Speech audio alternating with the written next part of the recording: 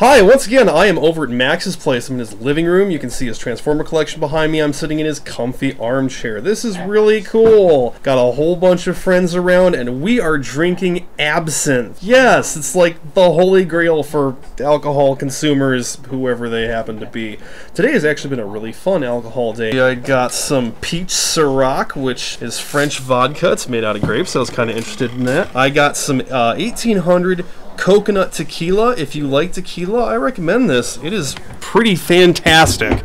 But yeah, today we're drinking Absinthe. This is, here's the box, it is Absinthe, Absinthe Refined. Came with a spoon. Nearly 100 years after its ban, you can now enjoy one of history's most notorious liquors in all its 19th century glory. Today's signature drink of Van Gogh, Oscar Wilde, and Toulouse-Lautrec can be enjoyed as it was in the 1900s. Bullshit. First legal absinthe in the U.S. market, whatever. Anise, star anise, balm, peppermint, a full measure of the legendary and notorious botanical wormwood, which they also give the scientific name for as if that was some... It's called Absentia. Who cares? Anyway, my first drink will be properly prepared absinthe. Spoon over a glass of absinthe, put the sugar cube on, drizzle water on top of it, and this glass is very full, so I have to be careful. God, it smells so strongly of licorice, and I don't like licorice, and I'm not looking forward to this. But as you can tell, it's kind of greenish, very light color, so down the hatch.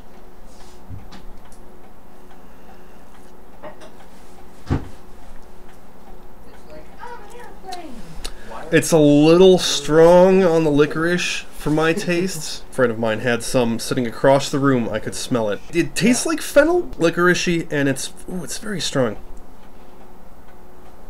I'm not having any hallucinations yet. Yeah, I don't think that's going to happen. I don't know that I'll finish that. But I also, because, you know, this is a great idea, I also have some straight, and you'll notice that it's clear. It's about the same shade of green. It's very light green. It has...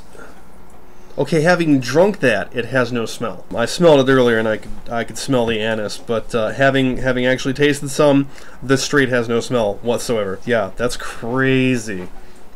So let's see what this is like.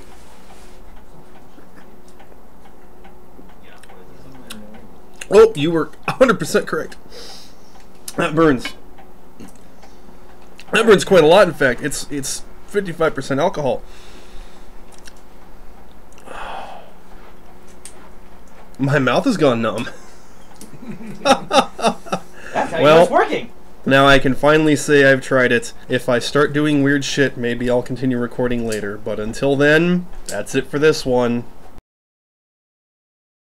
Go ahead and make some noise for a second and then shut up for a minute. I'm waiting. Okay, shut up.